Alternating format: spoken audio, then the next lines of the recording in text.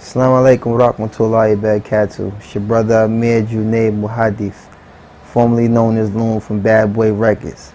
Right now, I'm chilling with my brother in faith, Big Ed. That's what I call him, on the Dean Show. So get your Dean right. You heard? Barakallahu feet.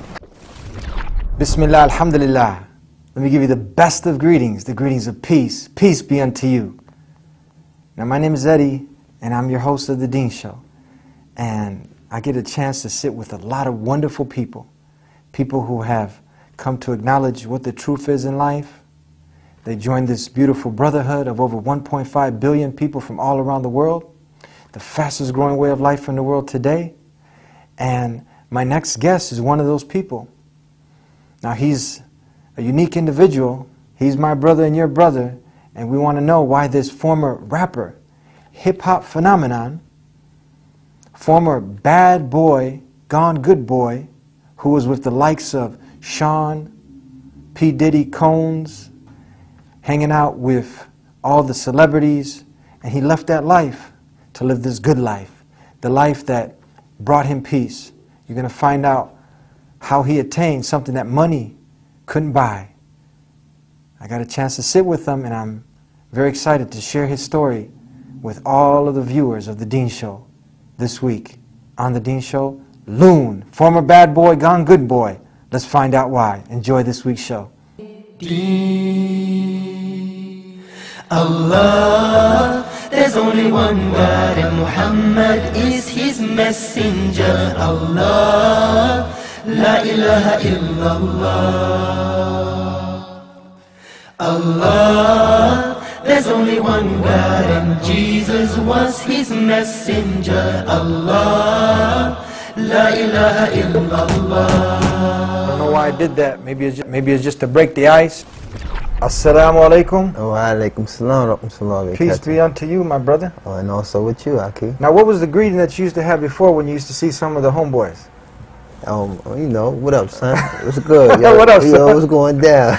Now you're saying you wishing me peace, I'm wishing you peace is something Man, new, I'm huh? wishing everybody peace, you know. I mean, Islam has brought peace into my life that I couldn't find, you know, living the lifestyle I was living in the music business. And it feels good to wish peace unto others once I've found the peace for myself.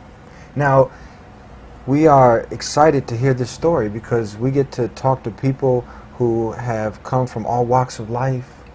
You know, people have this misnotion that Islam is something just for the Arabs. Yeah. But when they see an American who used to be or someone who is an icon, people are looking up to you. You're singing with P. Diddy and the Bad Boy Crew. Is that what they're called? Yeah. Bad Boy Records, Bad Boy Entertainment. You know, P. Diddy, Sean Combs, Sean John. You know, I ran with an entrepreneur. I ran with an icon in the music business, and I was exposed to so many things in such a short period of time. The success of the records that I did with Puff, you know, propelled to be in, you know, audiences all around the world. It wasn't a country that I couldn't go to that a person couldn't identify with who I was, or the songs I created, or the records I partaked in. And you know, it's just an overwhelming feeling to be embraced by such a vast audience.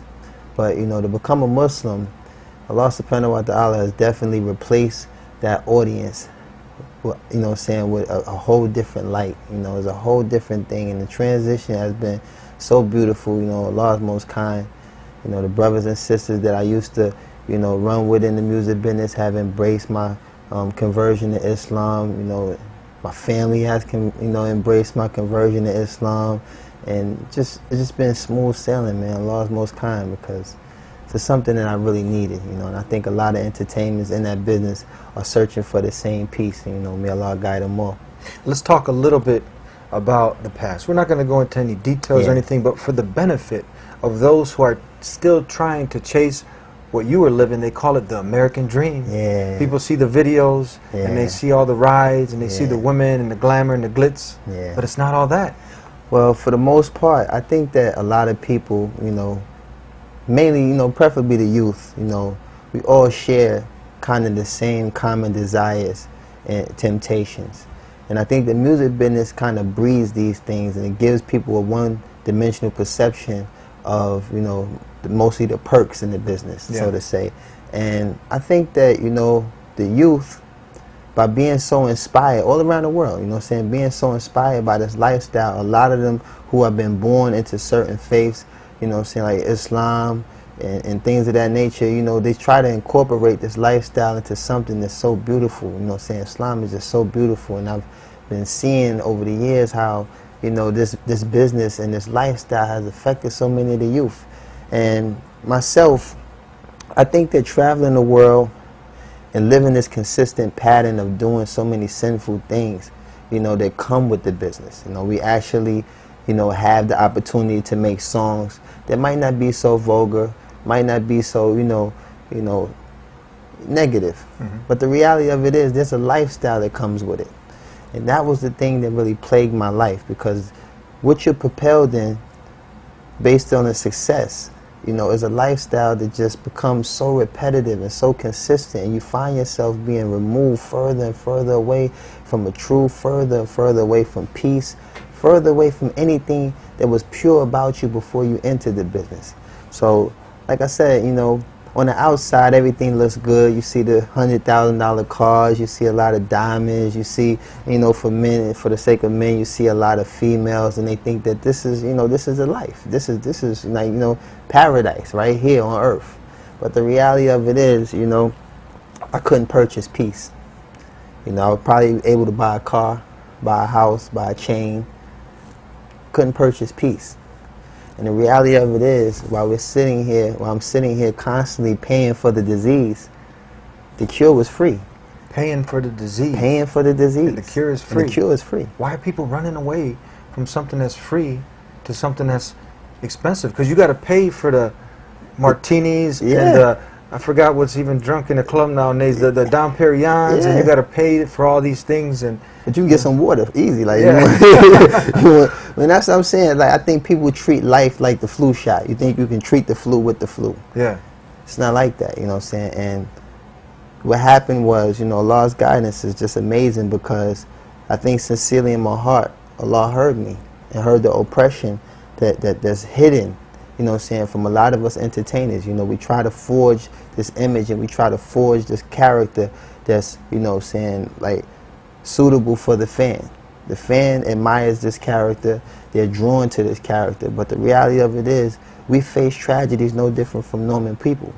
But the reality of it is we try to go past that and continue to feed the fan, you know, this impression that they desire and that they gravitate to. But me, on the other hand, you know, it just got to a point where it was just getting very overwhelming, it was getting very overbearing, and I just found myself searching inside, like, man, I need an answer. I need something that's going to give me a route to just, you know, alleviate some of these pains. And I would try all kinds of things. You know, sometimes you just be like, yo, listen, I'll just go buy me a hot car. Maybe I feel better. You know, maybe if I go buy a chain. You know, maybe if I go to the spa for about 5 hours, go get a seaweed bath and all the, you know, whole crazy stuff.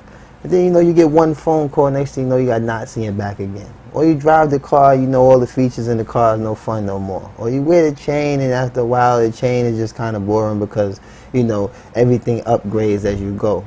And I found myself like, I can't find peace chasing this methodology. So what happened, I was fortunate to do a song with an artist from Canada, you know, a brother named Masari. He was a Lebanese artist.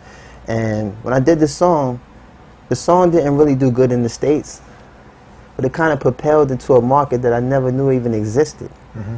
And it was in the Muslim market, in the Islamic market. And what happened was I got, you know, called to do shows in like Muscat, Oman, Dubai, Abu Dhabi, and things of this nature. Even I performed in Kazakhstan. I performed in a lot of countries, even in West Africa. And I found myself running to Islam, keep running into Islam. And once you get past the whole little butterflies and the things that come with the, you know, the entertainment aspect, I started to get drawn to other things that came with my journey. And that was like the adhan being called. The adhan being called in the city, like, just rang through the whole city. Everybody would just stop. You could hear people breathing. This is a song that I heard that was more beautiful than any song I've ever wrote in my life. That's the Muslim call to prayer. The Muslim call to prayer, you know. Yeah. And then, like I said, at some point you find yourself trying to shop between Dhuhr and Asr. Everyone's taking the Sunnah nap. You know, I come from New York City. Everything is 24 hours. I've never seen anybody shut down at midday. You know what I'm saying? And all this is for the sake of Allah. All this is for the sake of God. And it's like, this was so consistent. You know, every place I went, I just seen this whole consistent practice of worshiping the one true God. And this was something that I was looking for. This is something I wanted to be a part of, because there's a lot of inconsistency the way people practice and worship, you know what I'm saying, God. And what I saw in the Muslim was very consistent. And I just couldn't, you know, I couldn't tear myself away from it. After a while, I started to see and study, ask questions. I would go to certain bookstores, buy books, and just found myself getting more and more drawn to trying to learn this culture, learn this lifestyle, and learn this religion. So while I was in the UAE, I found myself, you know, pretty much, you know, at the last leg of this whole party thing. And, you know, I actually seen the sunrise while I was in Abu Dhabi, and I was staying at the Emirates Palace. And I watched the sunrise, and I'm looking at the Arabian Sea, and I'm just saying to myself, like, this is just beautiful, man. This is just beautiful. And it's like all the misconceptions that you see in the media about the Muslim, you know, all of these things were quickly getting dispelled, you know. And I started seeing, like, maybe the media is only, you know, establishing 3% of Islam. Because everywhere I'm going, I'm seeing just the exact opposite. I'm seeing streets you can eat off. I'm seeing people whose hospitality is just amazing. Everywhere you go, someone's offering you tea, someone's offering you dates, someone's offering you help. You know, people that are very less fortunate than the people I used to hang with. I'm hanging with multimillionaires. They got yachts, you know what I'm saying, mansions, penthouses, and things of this nature. And it's hard to even extract a cold soda from them. You know, and then to be around people who really didn't have much, were always willing to give, you know, and want nothing in return, you know, because they feel that their blessings come from Allah. And that's a concept that I could incorporate in my life, because I was a giving person. I was a person that overasserted myself for the sake of success, for the sake of bringing success to other people, for the sake of helping other people find success. But the benefit at the time, I was looking for the return to come from the people I was helping. But then I learned that that's not where I'm supposed to be looking. I'm supposed to seek refuge in the one that created me. So I found myself, you know, being engulfed by this concept and just being overwhelmed and just, man, blown away. And I say, you know, I want to be a Muslim. Now, did you have any exposure to any other religions, anything else that you looked into? Can you talk about this briefly? Well, I was born in a Christian household. You know, my grandmother, she sung in the United Negro College Fund Choir for about 40 years. I used to spend maybe 6-7 days a week in the church. And, you know, I was heavily active in, you know, in Christian activity, you know, saying Bible studies. I played the piano. I played the bells. I was an usher. I did everything that you could possibly do in the infrastructure of, you know, the Baptist church. And, you know, I just started to notice a lot of, you know, inconsistencies, you know. People who say they're of God doing things that are not of God. And it's not that, you know, because even in Islam, you're not supposed to judge the Muslim, you know, judge Islam by the Muslim. Yeah. So I'm not saying that I was judging the Christian by, you know, but the reality of it was so repetitive, the inconsistencies and how things were practiced and how things were done. And I really started to ask questions, you know, because you have people that, you know, believe that Jesus is God. And I used to ask myself as a child, how is Jesus God if he prays? Who's he praying to? And it's just certain little questions that I wanted answers for that I couldn't find within the infrastructure. It's a good question. Who was he praying to? That's what you're saying? Yeah, exactly. Like these are like common sense questions. These are not something that really take rocket science. Yeah. And, you know, and even like with Adam and Eve, I'm like, how are we held accountable for the sins of the first, you know, man and woman created? Like, how am I, like, why am I to blame?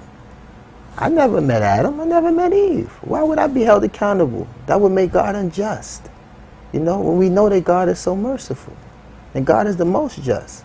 So these are just little questions that I kept, you know, wanting answers for, and I couldn't find it within the infrastructure.